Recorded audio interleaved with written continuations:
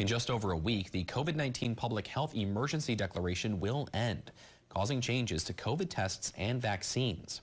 First News at 9's Kim Liedholm has more about what these changes will look like.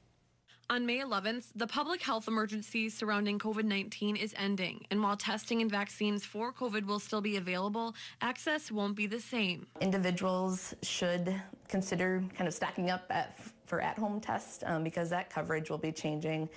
Some individuals, such as those with Medicaid, will have a lengthened period where their insurance will still cover that.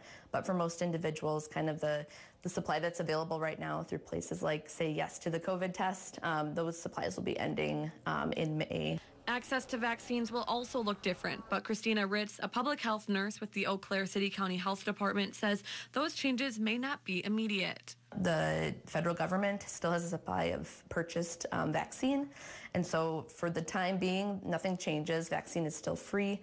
At some point when that vaccine supply is gone, we're anticipating it will become commercialized and be available more like other vaccines through health insurance or other types of coverage.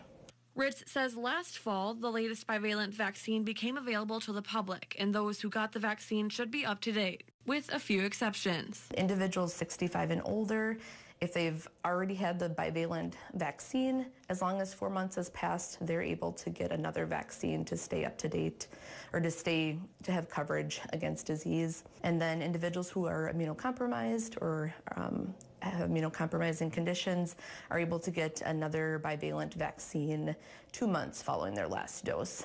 Ritz says individuals who are interested to learn more about how their coverage of tests and vaccines will change should contact their healthcare provider. In Eau Claire, Kim Liedholm, First News at 9.